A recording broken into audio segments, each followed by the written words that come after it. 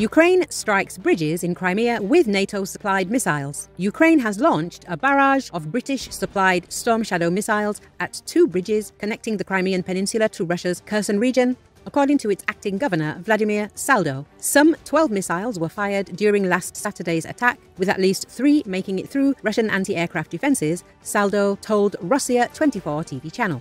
The strike damaged 2 bridges across the Strait of Chonga and the Tonki Strait, the official stated.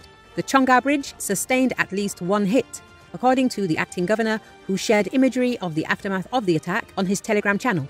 The missile left a large hole in the bridge deck paving, images show. The attack damaged a rural school and ruptured a local gas pipeline, leaving the nearby town of Genichesk without supply, according to Saldo. Both bridges have hardly been used for military needs and are purely civilian infrastructure installations, he stressed.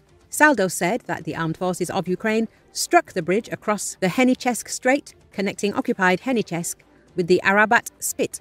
The Strelkov Field Henichesk gas pipeline running next to the bridge was also blocked. More than 20,000 city residents were left without gas supply, said Saldo. He assures that this bridge has no important military significance and that the damage, according to preliminary data, is small. While Saldo did not elaborate on the damage sustained by the second bridge, unverified footage circulating online suggests one of the sections has partially collapsed.